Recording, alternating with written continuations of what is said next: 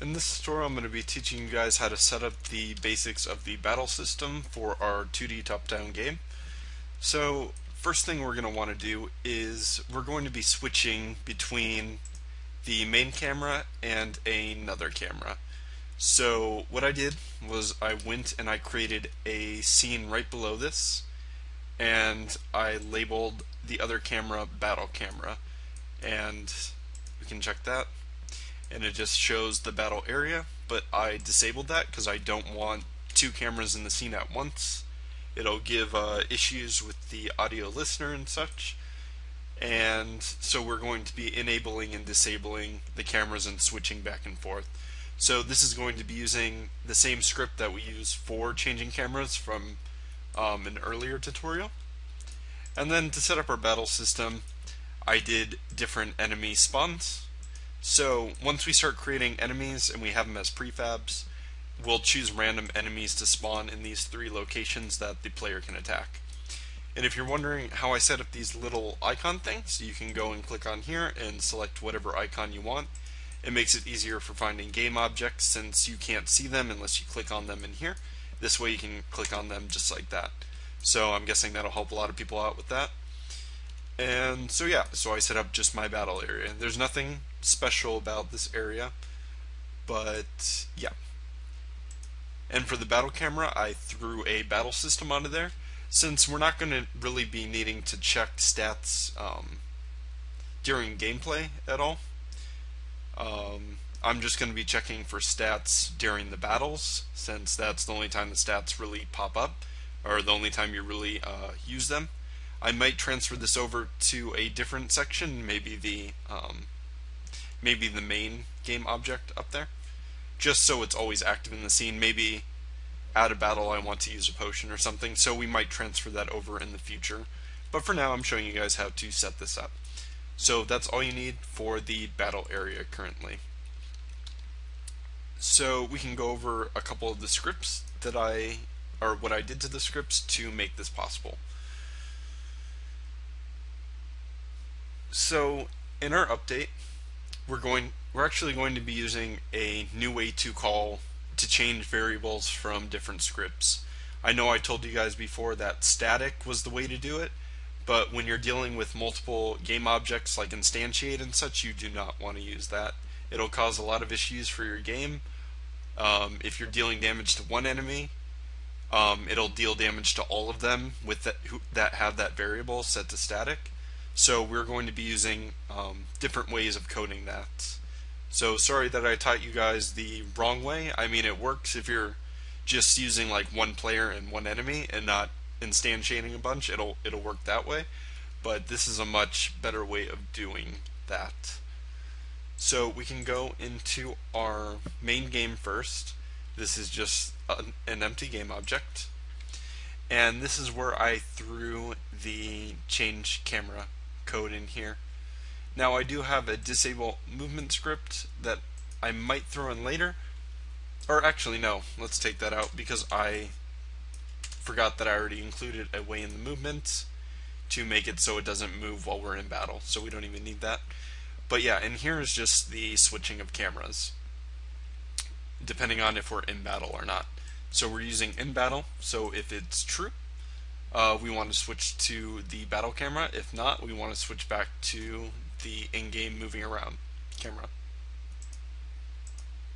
And we're not going to worry about enemies right now as doing some coding for it, but this is where we're going to be creating the code for our enemies and doing the spawning of that and giving them random values for their health and all that, depending on what kind of creature they are, giving them different abilities, but we won't worry about that right now.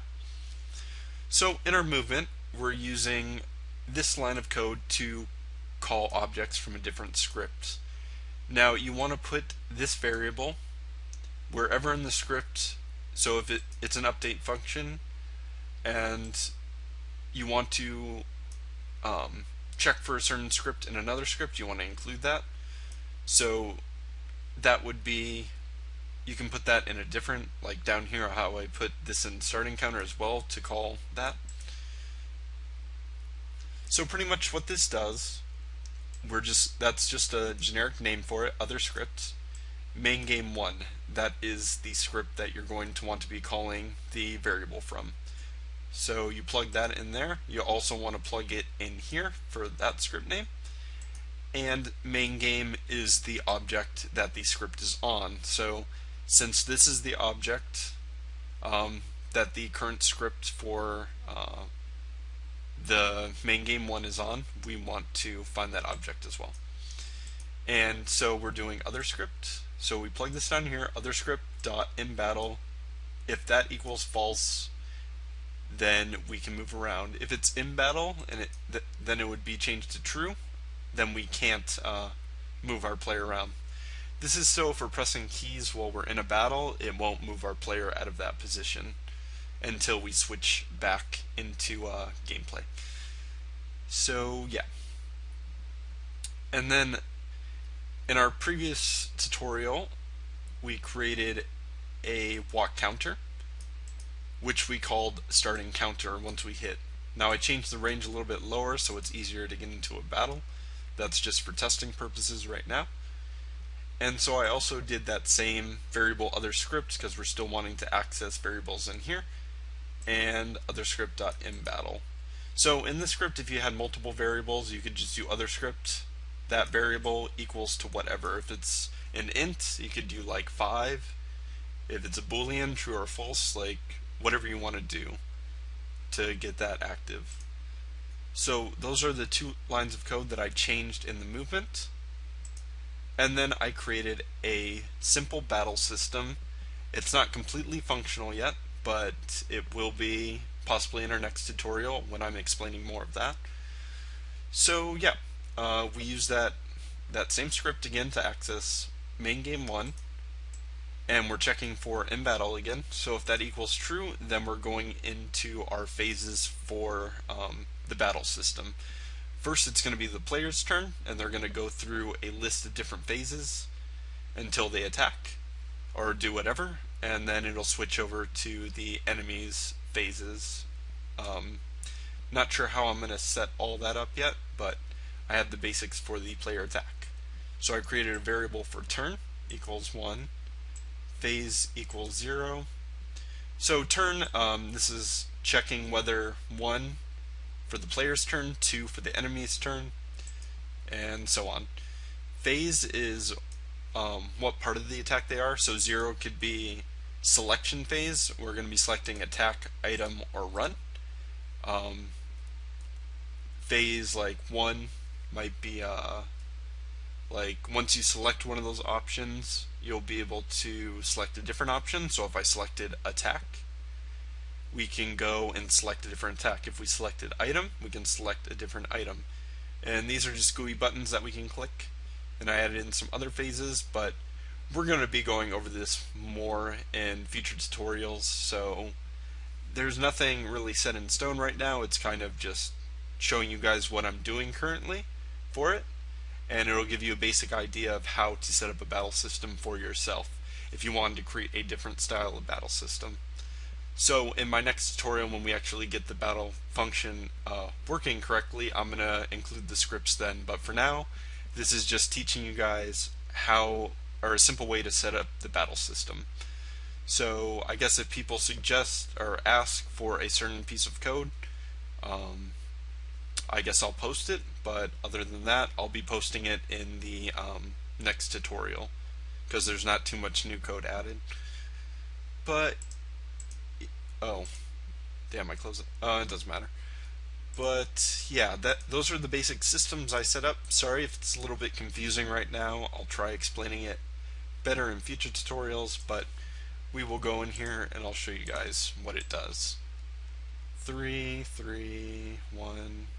Hopefully I can get it to go into a battle. That would just be bad luck if it didn't. And I guess I'm having, okay. So battle has started. Players phase. So I'll probably move these down here somewhere, something. I don't have, or I should have enemy spawn. I had a box in there. Oh, it's right here. A little bit off screen. I'll have to adjust where they spawn at. But yeah, we have our different buttons in here. And when we click these, it'll move to the next phase depending on whatever, and also make a button for going back to different phases. So maybe you decide to attack, oh wait, I don't want to attack, click back, maybe I want to use an item instead or run away, different stuff like that.